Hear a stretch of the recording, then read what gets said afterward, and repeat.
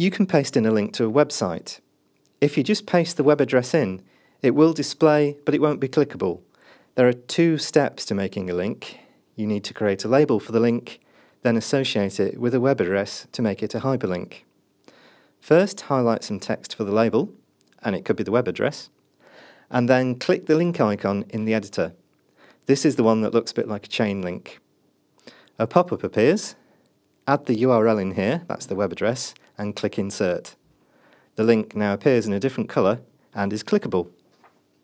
If you add links, do make sure the links work by testing after posting. If you need to correct anything, click Edit, click on the link, and then click the link button again. You can include an image, but make sure it isn't a massive file and that there are no copyright issues. Click the Image button in the editor, then find or upload an image. This brings up the file picker. On the left, click Upload a file, and then click Browse to find your image and upload it. This may take a few seconds. Type in a description for the image.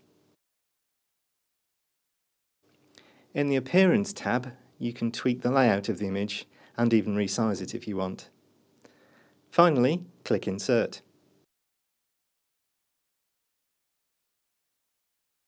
You can attach a file to a forum post. Either drag and drop a file into the attachments area, or click the Add File button to bring up the file picker. You can now browse your computer and upload a file. Do make sure you've attached the right file.